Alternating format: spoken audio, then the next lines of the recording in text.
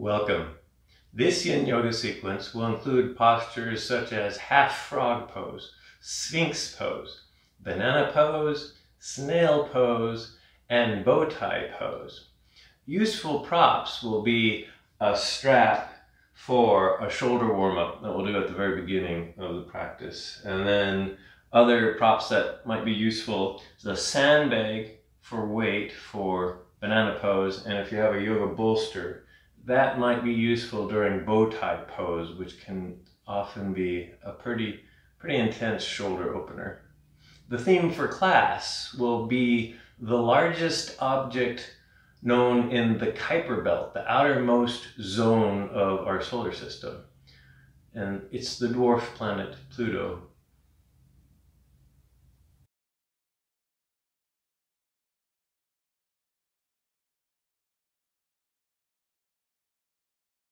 This practice begins by finding a comfortable seat.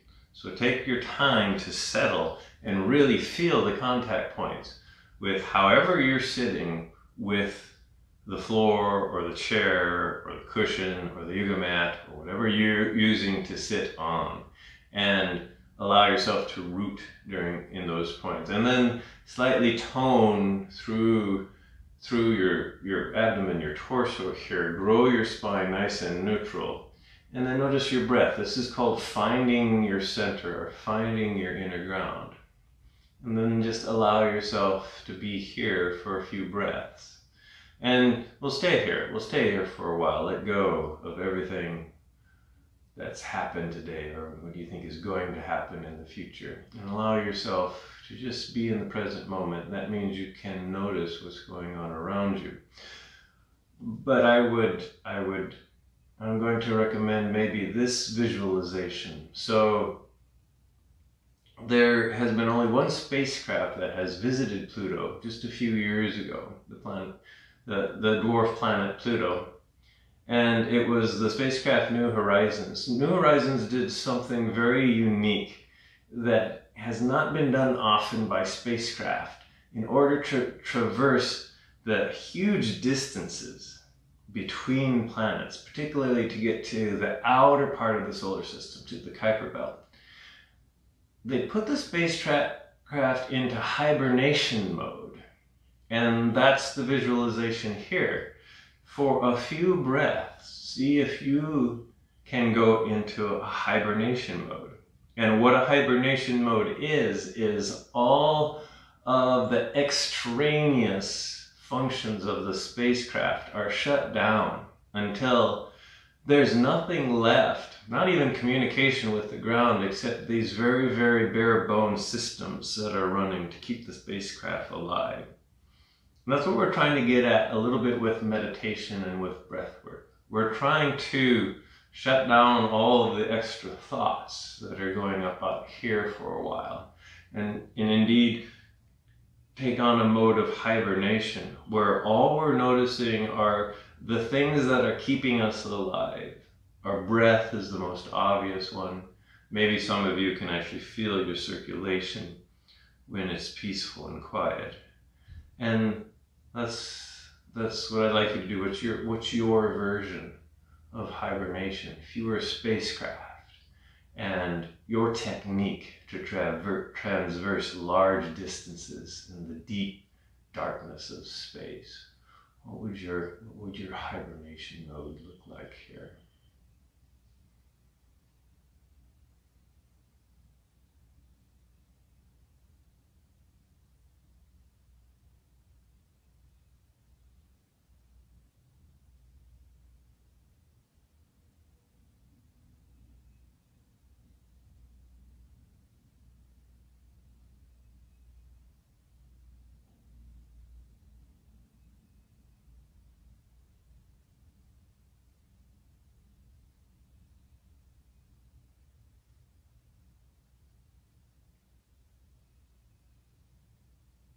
And then slowly at some point, you start to re-engage all the systems in your being. You're starting to wake up your spacecraft here and bring yourself back and bring yourself online. And you can move slowly.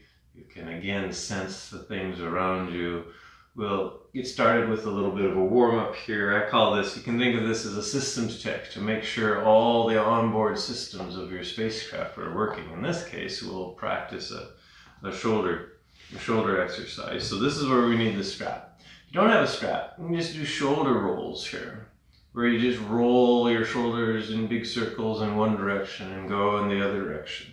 But if you do have a strap, take the strap, clasp the middle of it with your hands with about a foot in between your hands, and then extend your arms forward, slowly lift them up. Pause when you get your hands right over your head and grow tall through your torso and your arms, so arms really long here. And then slowly lower the strap in the arms behind you. And if you have to, you want to keep the strap taut and your arms fairly straight. That means you'll probably have to slide your hands away from each other until you can actually slowly get your arms down behind you here. And then slowly raise everything up, kind of keep the strap taut, hands are holding on tightly to the strap, and then bring it up and over. And we'll do that about 3 more times. Now you can keep your hands where they ended up. You can start over and then just grow up tall here when you get up high, and then experiment to see how far your hands are apart so that you can just get the strap down. Now we're going for traction in the back of the shoulders, but not pain. So if you're not feeling anything, maybe a little bit more oomph, hands a little bit closer together. But if it is painful, that's too much. Maybe let your hands slip apart a little bit farther. So maybe another cycle here. And you can do this many times as you want to. In fact, I'd recommend getting some sort of a belt or a strap. And maybe do this several times a day, particularly if you work in an office environment, sitting at a chair for long periods of time. Okay, we're done with the strap. So put the strap off to the side. Let's try some side twists here. So hands on either side of your torso. Inhale and reach your arms up way long here. So you're not only growing your arms long, but you're growing your torso long from the tip of your tailbone to the crown of your head, and then up through your arms and your fingers here. Exhale, lower your arms and begin to twist to the right side. So the left arm rests on your right thigh, right arm right behind your torso here. Maybe use an inhale to create space in your torso, and then use the exhale to see if you can go a little bit deeper without too much strain. This is a warm-up. This is not yoga Olympics here. So you're just going to that stopping point and maybe staying there for a breath. And then you bring yourself back to center. Hands on either side of your torso. Inhale, arms come up overhead, lengthen, and then exhale and twist to the other side. So same procedure here. Give yourself time to settle into the twist.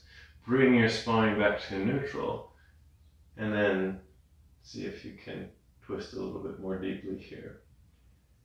Again, you're finding your stopping point here, and then just noticing how that feels. So head and neck can stay neutral if that's too strainful on the neck to look over the back shoulder, or look over the back shoulder if it feels fine. And then bring yourself back to center. Maybe you want to do a little bit of a counter twist here. And now we'll try a neck exercise, but maybe change your seat if you can. We can try just sitting back on our heels. Some of us can't do this. So if this is not looking good to you, just stay seated the way you are. Otherwise, come to sit on your heel, or sit on a block or some books if you have some here. This is just a different way to sit. It's actually a little bit more symmetrical than cross-legged seat here. And then bring your hands and bring them and just rest them on your thighs somewhere here. Shoulders are relaxed. Grow up tall through your spine again. Crown of your head's point up towards the ceiling. We'll try a neck exercise here. So just gently tilt your neck over to the right side, just as far as you go till it stops. Notice how this feels. Maybe it's intense. If it is, this is as far as you go. Step number 2 is, if you want a little bit more intensity, take the left arm and just move the left hand down to touch the floor. This will very subtly lower this left shoulder. And that might bring about some extra intensity in the neck shoulder region here. Breathe into that. Now, if you're still not feeling much, you can take your right hand, reach up and around, and just lay the right hand right next to your left ear. You don't need to pull with your arm, just add the weight, gravitational weight of your arm to this whole system here. And that might be enough pressure. And if it's too much, if this is not painful, then release the arm or bring both hands back to your thighs. Otherwise, just stay here for one more breath. And then when you come out, if that was really intense, take your right hand, bring it on the other side of your head. Use your arm to tilt your head back up to center. Start out again from the beginning position here. Torso is slightly toning here, and then tilt your head the other way, again, just to where it stops, so over the left shoulder. See how this feels. So you need to take some time here to actually feel this. Not feeling anything, you want to feel a little bit more, lower that right hand to the floor. Pause and see how this feels on your neck, arm, shoulder kind of area. And then if you're deciding you want more, then the left hand comes around and starts to put some extra traction here. And then when you've kind of found your edge, stay here for maybe one more breath. And then bring your head back up to straight, kind of release your arms. That was the warm-up, so we'll get into the first long-held yin posture that we're trying to reside in for several minutes here. And this yin posture is called half frog pose. So you'll come to seated, both legs out in front. And if you have a lot of tightness in your legs, maybe you sit up on a little bit of height. So I'm sitting up on a blanket, maybe you have a block or some books or a bolster to sit up on, or maybe you don't need any of those things. It's just you and your mat here. So for half frog, bend the left knee and bring the left heel on the outside of the left hip. The left knee can go out to the side to a few inches here. Right leg remains straight. Now it can be straight in front of you, or you can move the right leg out to the side a few inches. So you're adjusting all of this for your own taste and your own body here. This is the basic setup for half frog pose here.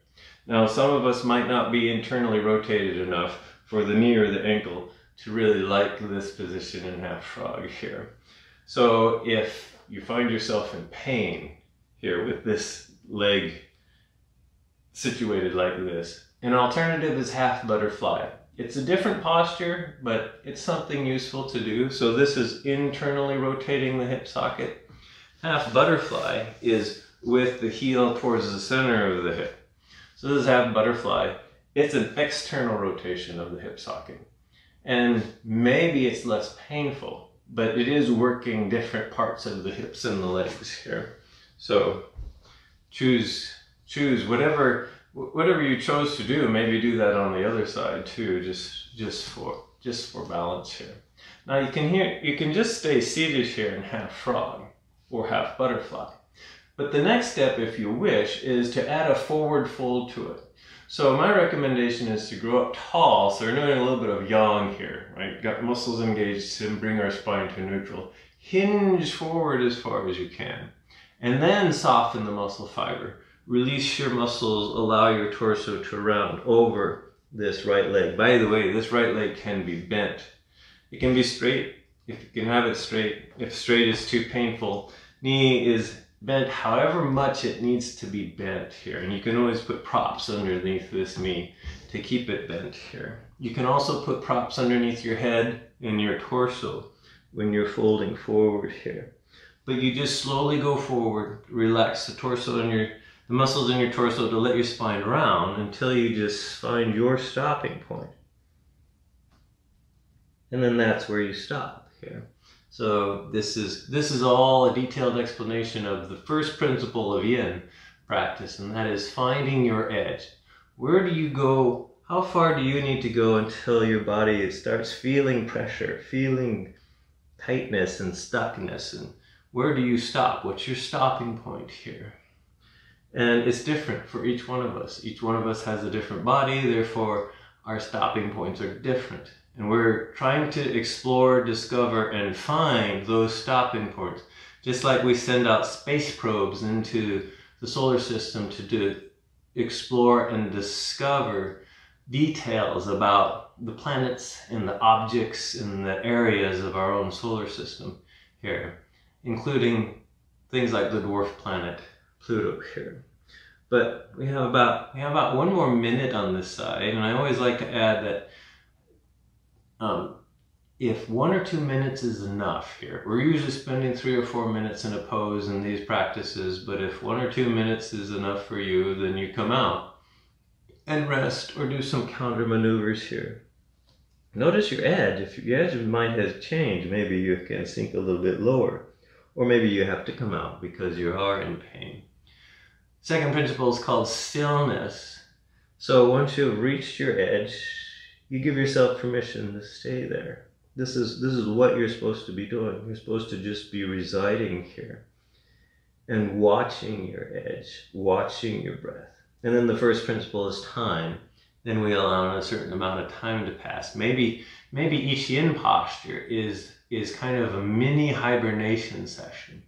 So we're exploring, but every once in a while, we need to just shut down all the extraneous things that are going on. Now we can't do that with our minds, so don't try. It's kind of vain to try here, but we can focus. We can focus on the edge, and that's part of the yoga practice, is focusing on the present physical sensations here. Just 1 more breath here. And we've spent enough time here. So use your hands in your arms if you folded forward. Slowly bring yourself up to seated. Maybe you have to do some twists to work out the kinks in your torso. Or maybe even a slight back bend. But probably your hips and your legs in the half frog pose are maybe saying they want to come out. So lean away from the bent leg so that it's more easy to release it. And then bring it forward. And a little bit of motion here, and rest, to just notice how this whole system feels after it's brought out of the half frog leg here. A good counter posture is windshield wipers here. So feet on the floor, knees bent, feet fairly wide, and then lower your knees to one side, bring them back up to center, the other side. So that was an internal rotation. So the counter pose is the outer hip is now externally rotating. And maybe that relieves some pressure. Maybe not. Maybe you need to do something else. But we'll go ahead and get set up for the other side of half frog pose. So again, decide if you would like some padding to sit up on. And then extend your legs out long. Bend the right knee. Bring the right heel on the outside of the right hip. Right knee can go out to the side. Left leg can be either straight, or you can maybe move it out to the side here. Kind of your preference, your choice. And maybe you decide you want to do half butterfly instead of half frog. So by all means, try half butterfly on this side. You can just sit here and marinate in the hip and leg opener here. Or if you want to add the forward fold, same procedure. Just begin to fold over this straight leg any amount until you begin to stop here. Again, you're moving slowly so you can find that edge. And then you just soften and you settle here.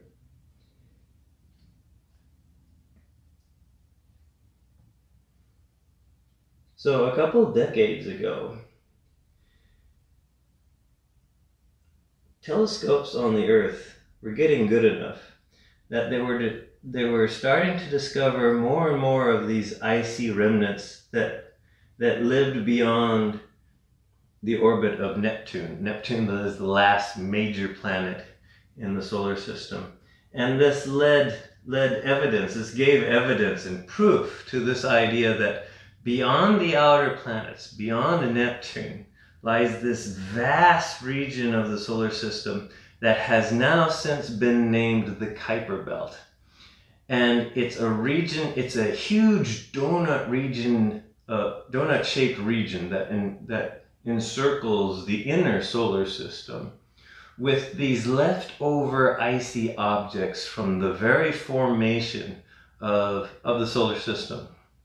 And what science has actually discovered is that Pluto is actually one of the largest, at least the largest known Kuiper Belt object that's out there. And it's one of the reasons probably why we discovered it so long ago. So Pluto was discovered back in the 1930s. So it's almost 100 years that we've known about Pluto.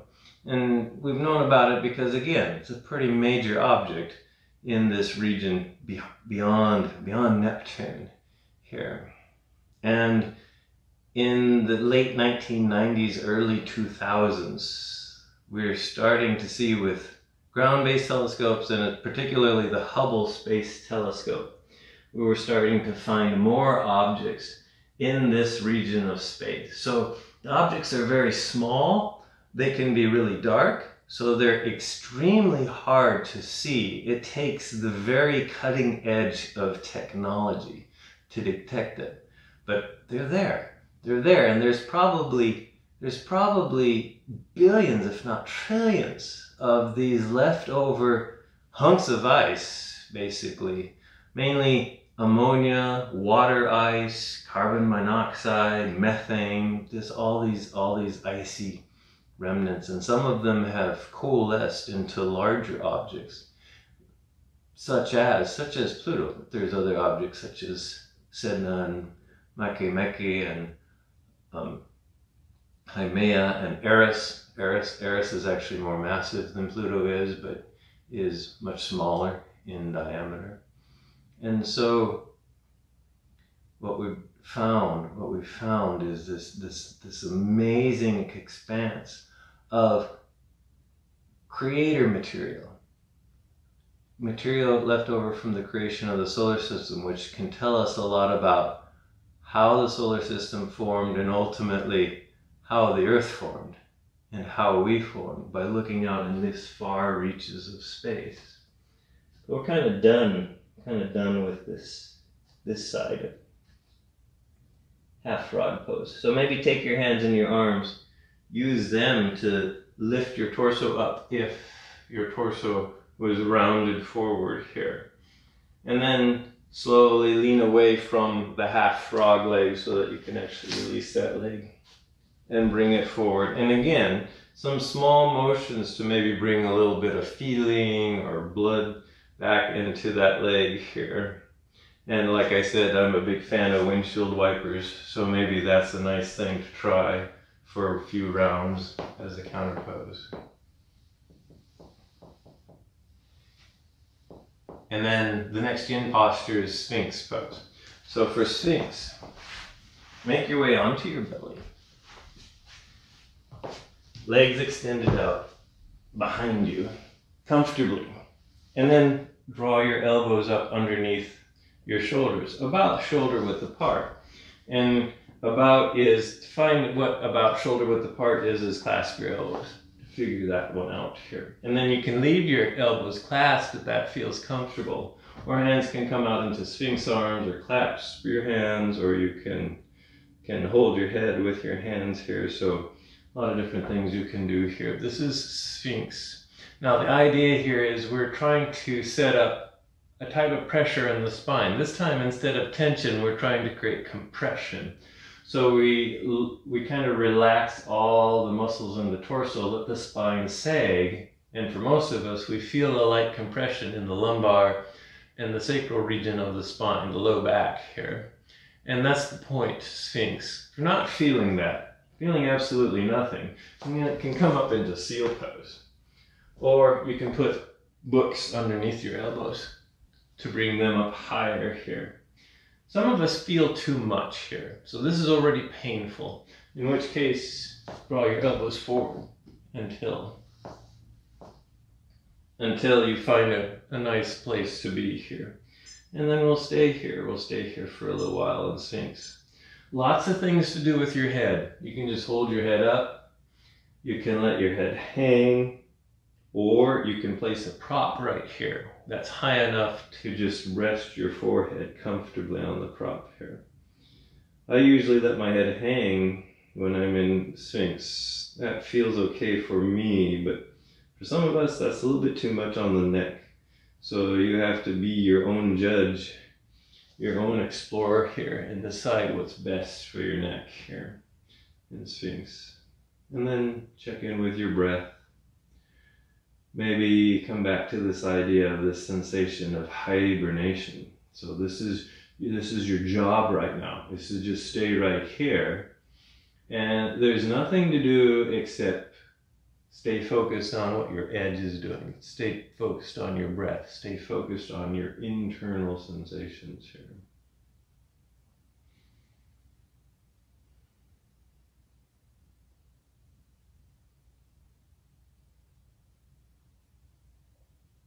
So Pluto is one of the farthest objects that we've ever visited with a human spacecraft that has left Earth. And it took a long time to get there. Pluto is on average, so Pluto has a very eccentric orbit. So most of the planets have circular orbits, but the dwarf planet Pluto has an eccentric orbit that changes with its distance to the sun by about 1 billion miles here.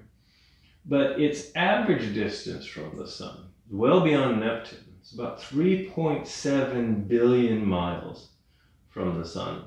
That's so far away that it takes light 5.5 hours from the sun to reach Pluto. And in fact, the amount of sunlight that Pluto receives is almost 1,000th that of what Earth received. So very, very little light. In fact, there's basically no heating effect at all. Maybe I need to digress here a minute and talk about Earth. So a lot of the energetic systems on the surface of the Earth are driven by heating and energy from the sun, since we're so close. We're only 93 million miles from the sun as opposed to 3.7 billion.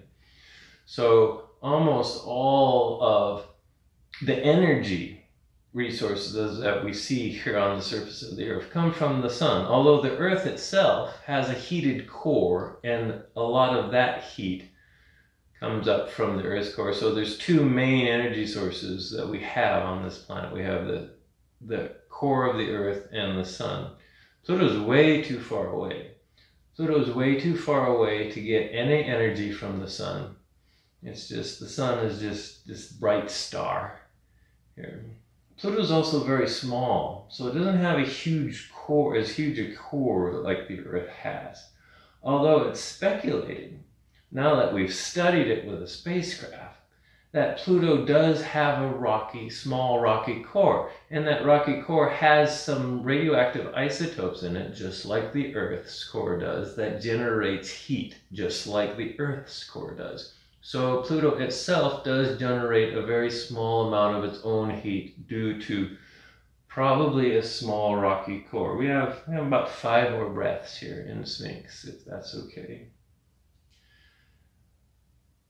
But what we see on the surface of Pluto is a little bit more than somewhat what we expect and not expect. So Pluto is was made up of ices, the same ices that make up all the other Kuiper Belt fragments and objects. Methane ices, water ice, and carbon monoxide ice, nitrogen ice. So Pluto has areas on its surface that are made of nitrogen ice, methane ice. Pluto has mountains of ice water. So water ice out in the cold reaches of space where Pluto lives is just as hard as rock. And in fact, in a lot of places, water is the bedrock that makes up so many things out there. Pluto has water mountains the size of the Rocky Mountains. That was a surprise. Another surprise that we found is Pluto has very old regions that have large impact craters on them. But it also has very new regions that have no impact craters. which means Pluto is actually active. It's geologically active. The chemistry is different, but it's active, which is very, very surprising for a small, cold world out on the edge of the solar system here. You can slowly come out of Sphinx here. So slowly bring your way all the way down onto your belly. You can take your hands and make a pillow and turn your head one way and just rest the side of your head on your hands here. Whichever way you turn your head, slightly bend the knee on that side of the body. Drag your knee up kind of at hip height here. This is a slight hip opener, which might relieve some of the pressure that was being generated in the low back and the lumbar during Sphinx Pose here. So just stay here for a few breaths. Let your spine neutralize here. And then when you're feeling ready, go make your way up. And kind of flip yourself over gently. We're moving into banana pose here. So the next yin posture is banana pose. You'll make your way onto your back. This is where a sandbag might be handy. Now, if you don't have a sandbag, then just don't worry about the sandbag. If you have a sandbag, then it can be useful to kind of keep the hips flat during banana pose. So for banana pose, which is a full body lateral bend, you start out with legs extended out in front. Everything else is kind of lined up nice and relaxed here. And then take the sandbag, place the sandbag over the left side of the hip. And the idea is we want to keep the hips level and flat. And the sandbag on the left hip is to encourage the left hip to stay close to the ground here. And then take your extended legs and start working them over to the right. So opposite side of the sandbag until they stop, wherever they stop for you here. So you can try to cross the legs here. Doesn't matter really which way you cross them. You can experiment here.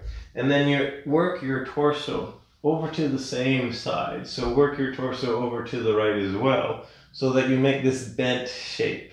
You make this crescent moon shape. And so you're lengthening out through the whole left side. Then decide what to do with your arms. Arms can be extended overhead, maybe clasp the left arm, and slowly tug on that left arm to stretch up through the left shoulder and the left arm here. If that's too uncomfortable, you can always just kind of release your arms or even just keep them down to your side.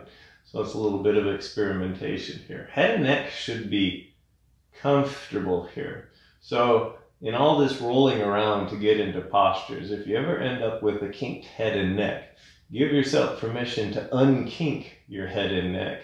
So if there's a position that's more comfortable than the one it's in, then go ahead and move your head and neck there, and then we'll stay here for a few minutes or so.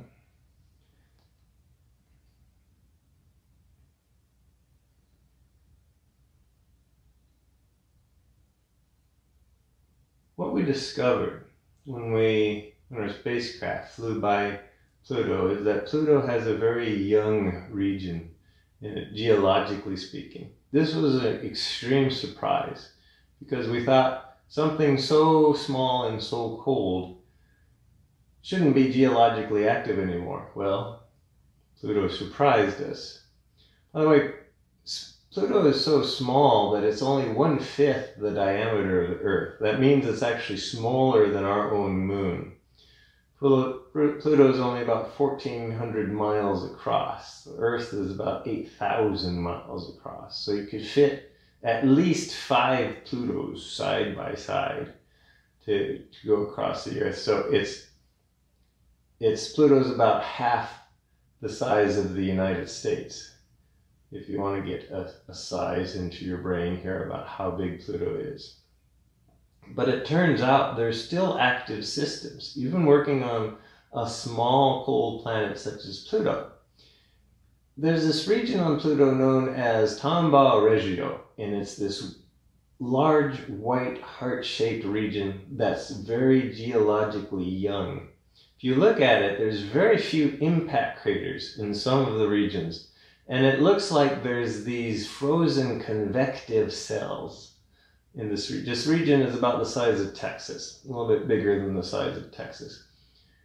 And you can see these frozen convective cells on these great plains, young plains, right next to these big high ice water mountains. Now the plains themselves are made up of nitrogen ices with a little bit of methane ice and carbon monoxide ice. And then there's these giant water ice mountains that rise next to this smooth plain that seems to be reconstructing itself. Well, the only way it can do that if there's something warm underneath it. And due to the density measurements that the spacecraft New Horizons took, it's speculated that Pluto has a rocky core, and it has a thick mantle of ice, of water ice, maybe several hundred miles deep. But at some point in the deep interior, that warm rock starts to heat up the water ice, and it melts. And we think at some depth, the ice actually turns to liquid water. So I think Pluto might actually have a liquid water mantle. And that liquid water slowly gets heated by the warm rock core. And that creates convection cells that slowly churn the ice that's on the surface of Pluto and resurfacing it. Which means it's active. Pluto is not a cold, dead world like our moon. It's actually an active world. And that was a complete surprise. Basically what it said is, wow, even tiny little worlds like Pluto are just as interesting as the other major planets in the solar system here. So just one more breath on this side of banana. And then when you're ready, gently make your way back to center line. So legs come back, torso comes back. Take the sandbag off if you're using the sandbag for a moment. You can just lie here for a moment, or you can make little movements or wiggles. You can draw your knees into your chest. You can maybe do waterfall pose and point and flex your feet a few times. But then we will move into the other side of banana pose. So if you do have your sandbag and want to use it, take your sandbag and gently lie it across the right side of your hip. And then start inching your extended legs over to the right or left as far as they go. And then your torso over to the left until you're completely stuck. And then you can, somewhere maybe along the right side, you're feeling open here. Arms can extend out overhead. You can lengthen if you want to. If you're trying to continue that whole stretch, if you will, that whole opening on the right side. Maybe the right arm is all the way up, and then decide where you want to have your head at here. Settle into your banana pose on this side, and then we'll stay here for a few minutes on this side of the banana pose. And just reside, just keep track of your edge, just breathe, just be you for a moment here, just like Pluto is being Pluto. Pluto has 5 moons, it turns out. We know about the largest one a long time ago. So Pluto has a moon named Charon. Charon is about half the diameter of Pluto. Charon orbits Pluto every about 6.7 days, which is also Pluto's rotation rate. In fact, Pluto and Charon are what is known as tidally locked. And what tidally locked means is the same face of each entity faces each other and orbits each other at the same period. So Charon is fixed over one certain location on Pluto's surface, and its orbital period is the same orbital period as Pluto's rotation rate. We know about tidal locking very well. Our moon, the moon of the Earth, is tidally locked with the Earth. The same side of the moon always faces the Earth. That's what tidal locking actually is. And Pluto and Charon are tidally locked. Pluto has 4 other little tiny moons that are less than 100 miles across. Those are not tidally locked. Those actually spin at their own rate as they orbit around Pluto. So Pluto, as small as it is, has its own system of moons. So very interesting place. The chemistry and the mechanics on Pluto are different because it's so cold here.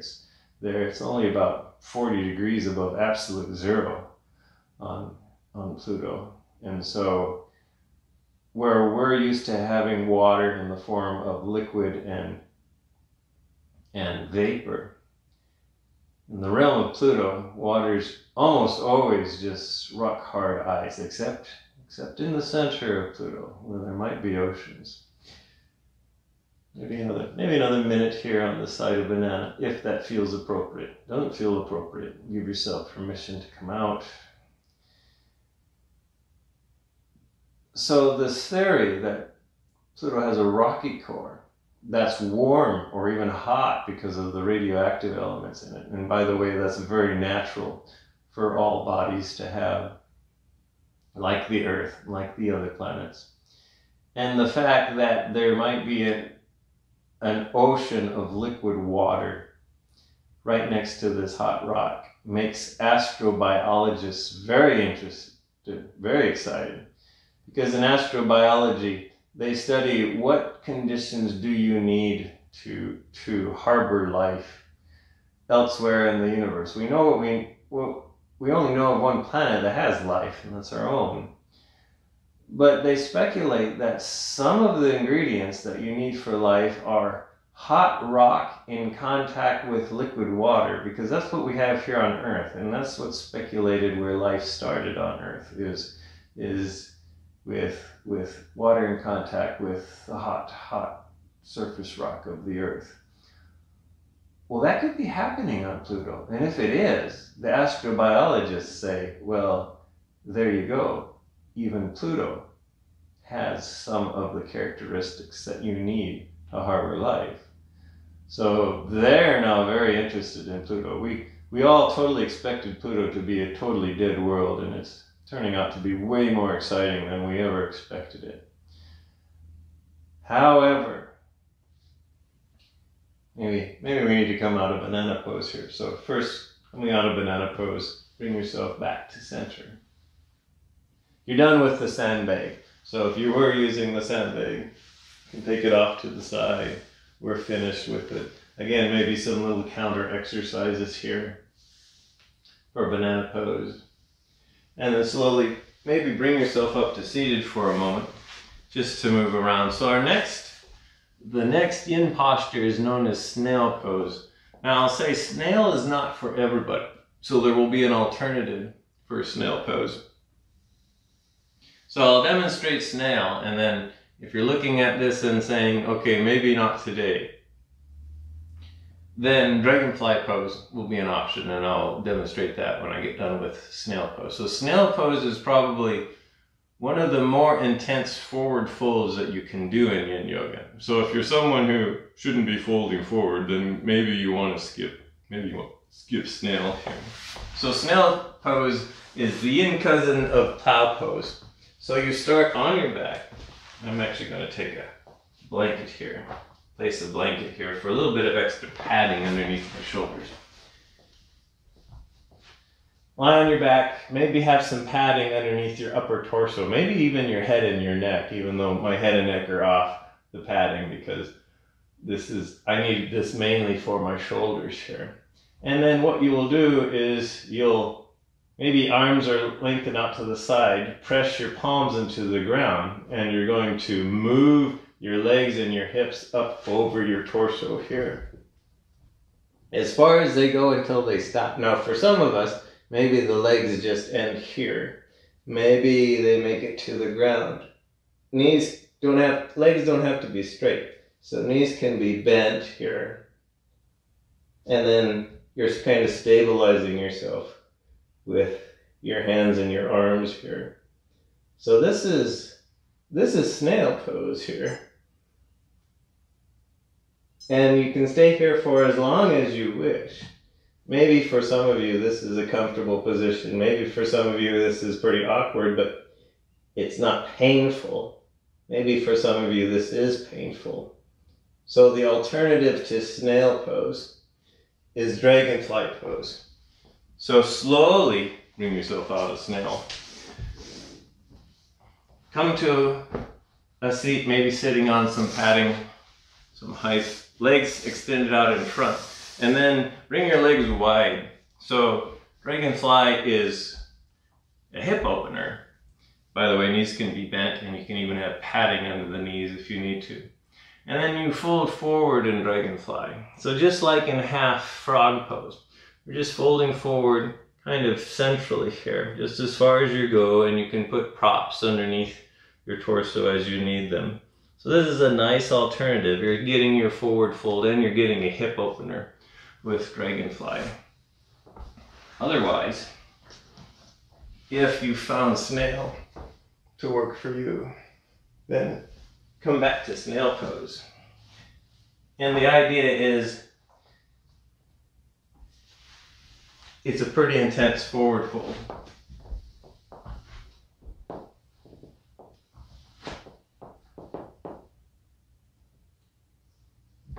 So if there's any pose that kind of resembles a hibernation pose, maybe it's this one because you're all curled up. And it also kind of looks like what it's called. You're really all just curled up like a snail here. And we'll stay here. We're about halfway through this pose. So we'll stay here for a few more breaths. So the thing about this pose is it's pretty intense, and it can be intense up in the neck region here.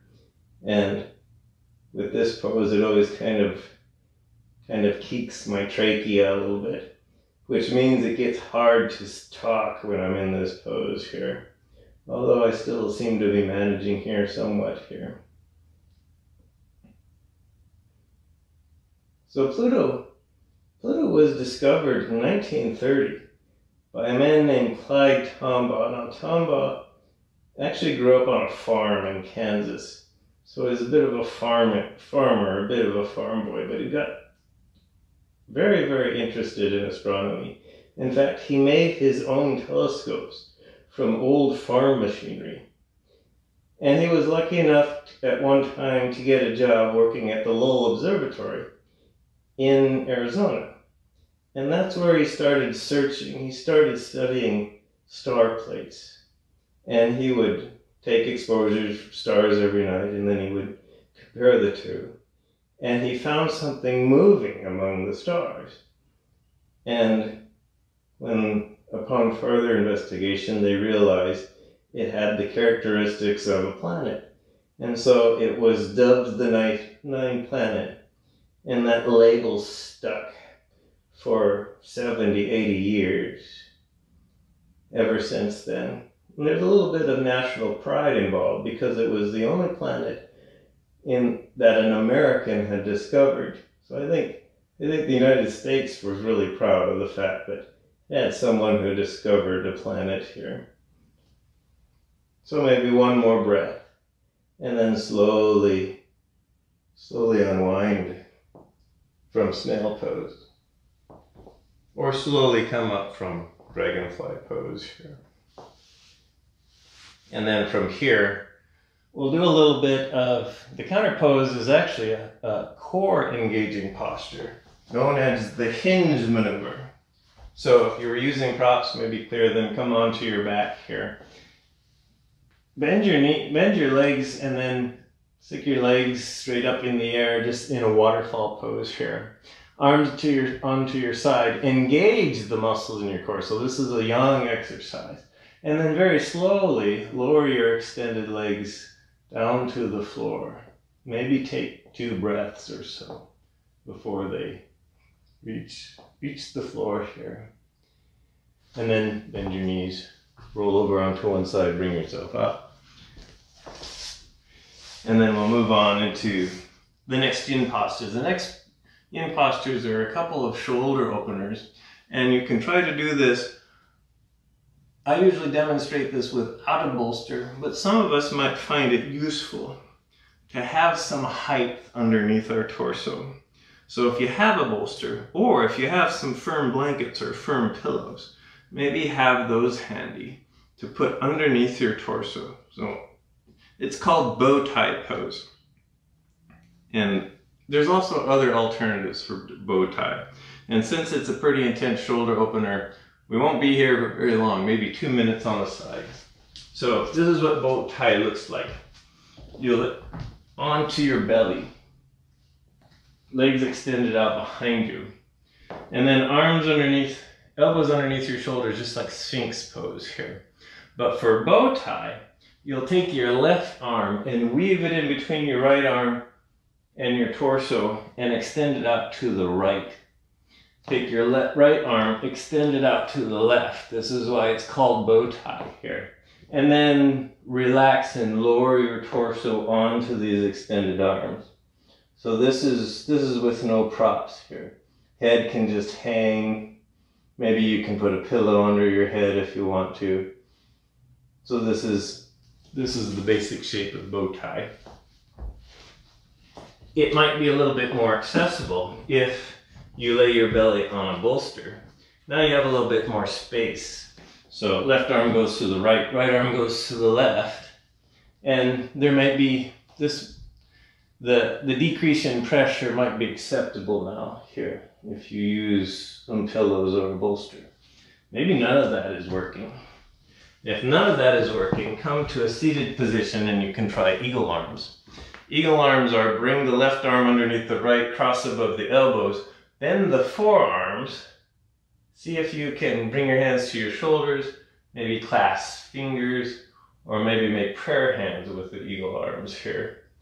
And so find your version of eagle arms, and this is a good substitute for bow tie, which can actually be pretty intense. So intense that I think I'm going to just have you stay here. If you're already in bow tie, just stay here for about another minute or so, if it's not painful here.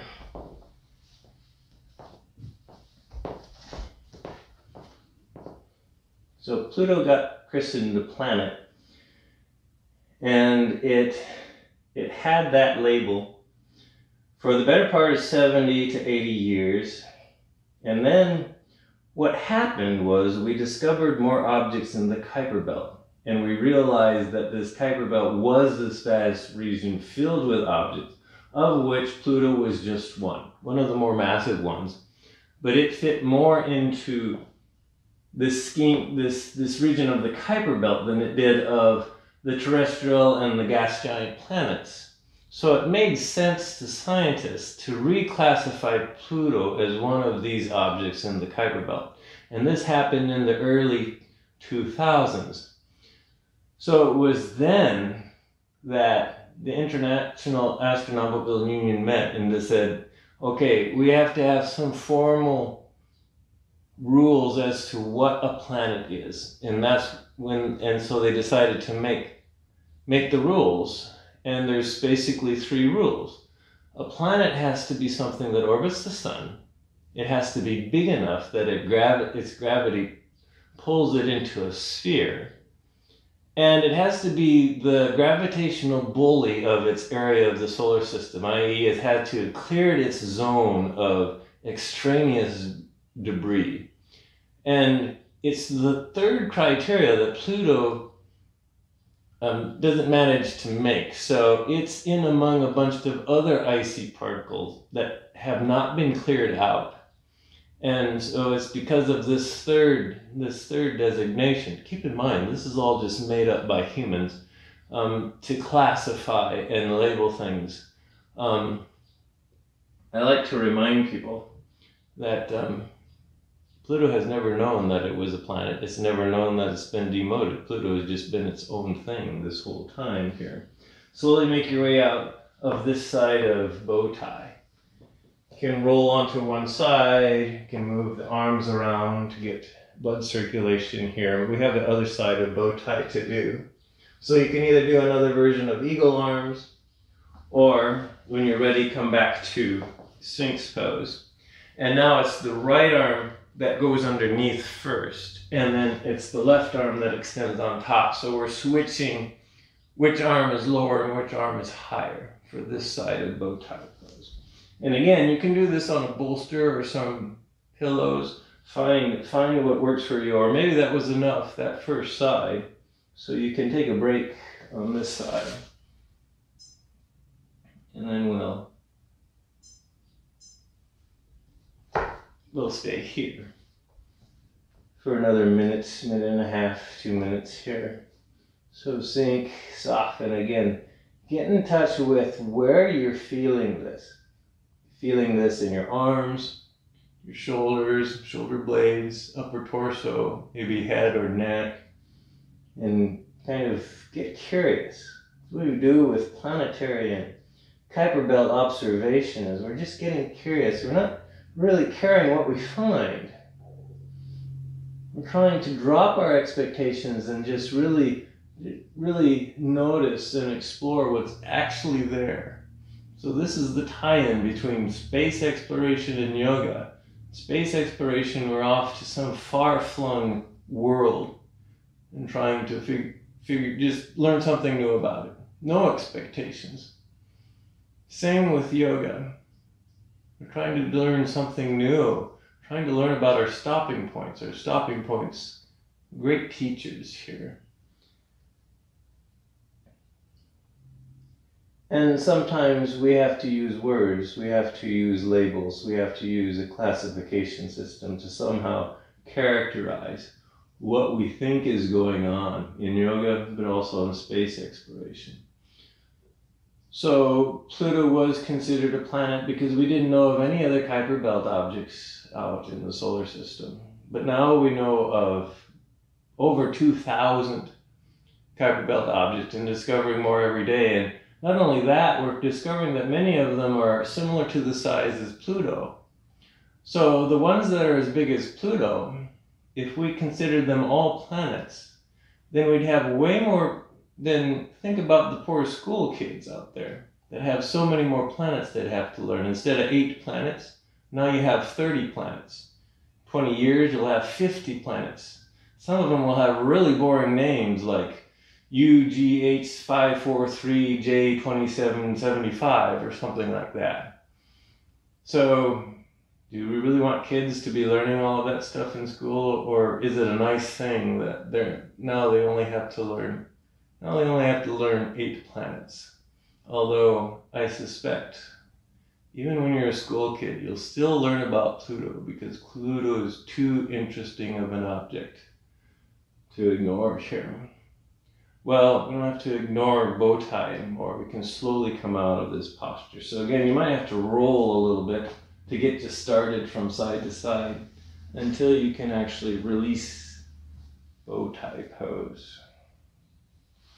That's the last yin posture. A little bit of integration before resting pose. So maybe slowly make your way onto your back, bend your knees, draw your knees in, give them a hug. Maybe some spinal twists here at the end here. So keep your knees bent in towards your torso and then lower your knees over to one side. Opposite shoulders melting towards the opposite side. And if it's okay with your neck, maybe turn and gaze in the opposite direction of the knees. Arms can be out wide or they can be a cactus arm. You just have to stay here maybe a couple more breaths. And then slowly bring your knees back up to center. And then lower them over to the other side.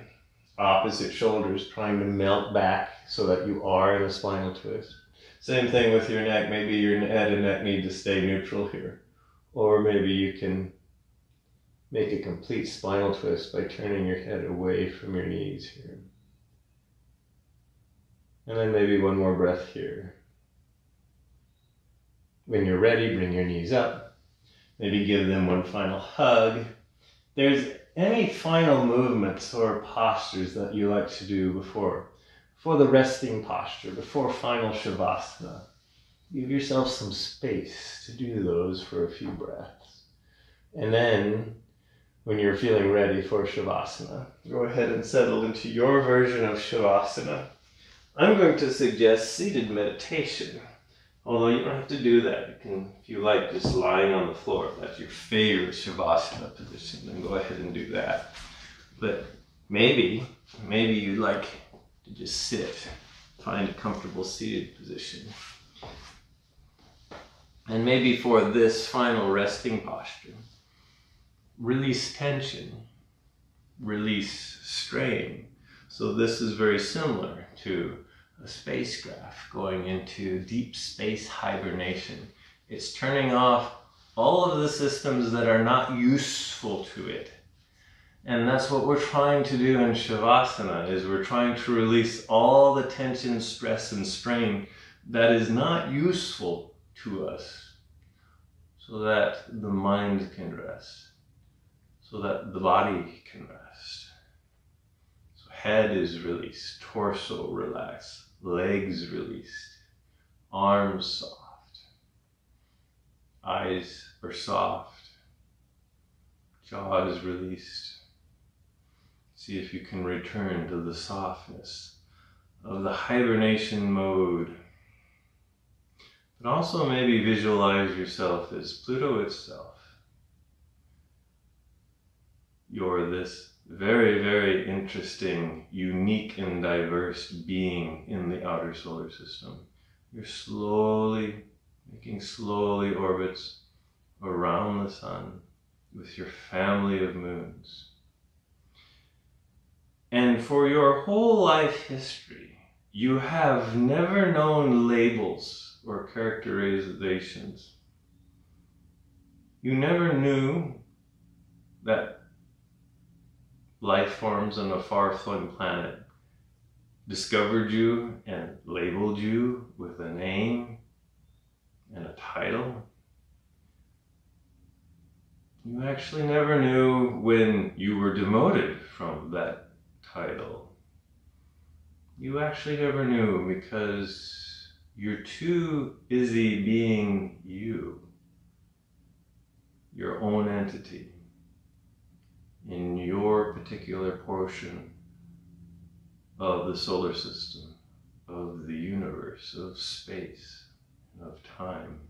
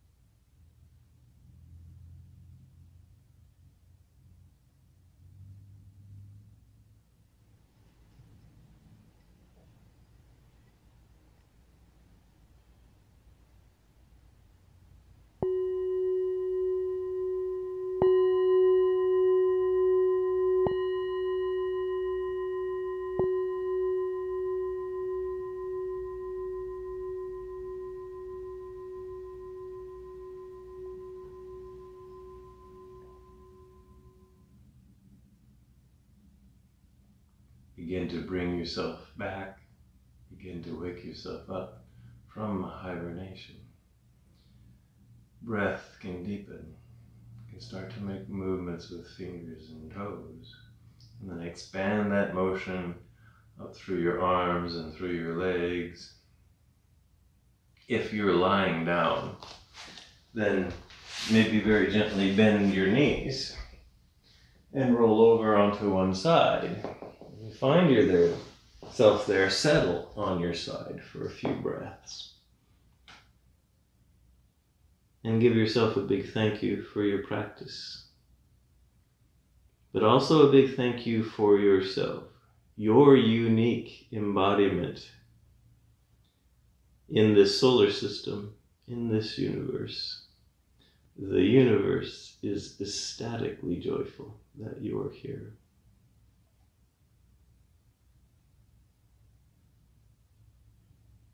And then gently bring yourself up to seated.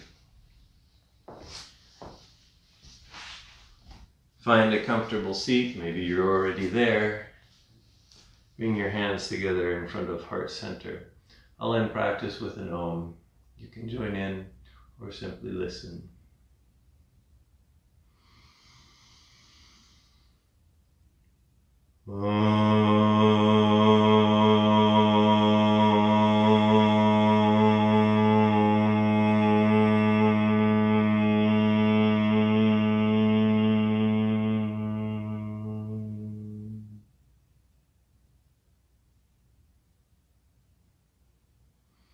The inner light in me honors the inner light in you. Namaste.